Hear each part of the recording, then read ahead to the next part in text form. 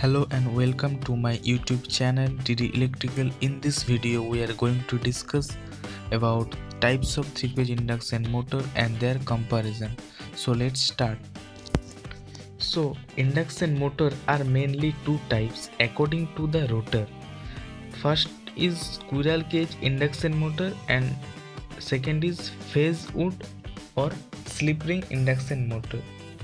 So first we will discuss about squirrel cage induction motor. Almost more than 90% induction motor are this type.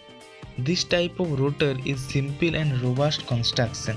It consists of cylindrical laminated core with parallel slots which carry copper bar as conductor as shown in this figure.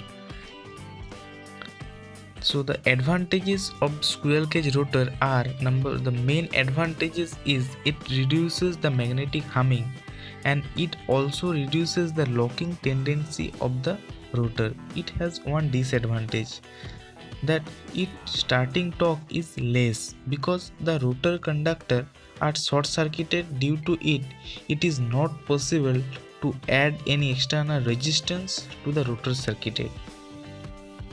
Next, phase wound or slip ring induction motor. It consists of a laminated cylindrical core and it carries a 3-phase winding similar to the stator. The rotor winding is uniformly distributed in the slots and usually star connected. The rotor winding are connected through slip rings to the external resistance. The 3 brushes are connected to the 3-phase star connected rheostat as shown in this figure. At starting, the external resistance are included in the rotor circuit to give a large starting torque. These resistance are gradually reduces to 0 when the motor runs up to speed. The external resistance are used starting period only. After starting period, the resistance are automatically cut out. Then the wound rotor runs like a squirrel cage rotor.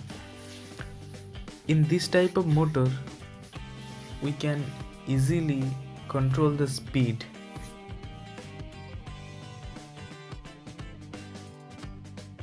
Now coming to the comparison between squirrel cage induction motor and slip ring induction motor.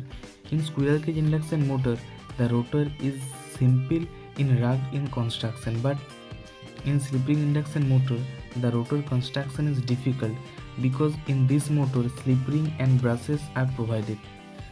Next, rotor conductor or rotor bars are short circuited with end ring in the case of squirrel cage motor, but in slip ring induction motor starting the 3-phase winding are connected to a star connected rheostat and during running condition the winding is short circuited at the slip rings. Next, in case of squirrel cage induction motor we cannot add external resistance, but in slip ring induction motor we can add external resistance. Next, cost. The squirrel cage induction motor is cheaper in cost, but in slip ring induction motor the cost is slightly high. Next, efficiency. Efficiency of squirrel cage induction motor is high and slip ring induction motor the efficiency is low as compared to the squirrel cage induction motor. In squirrel cage induction motor the starting torque is low, but in slip ring induction motor the starting torque is high. In squirrel cage induction motor the starting current is 5 to 7 times of the full load current, but in slip ring induction motor the starting current is less. And the power factor of the squirrel cage induction motor is low, but in the slip ring induction motor the power factor is high. So these are the main differences between squirrel cage induction motor and slip ring induction motor. So I hope you will understand this. Please subscribe my channel and keep watching.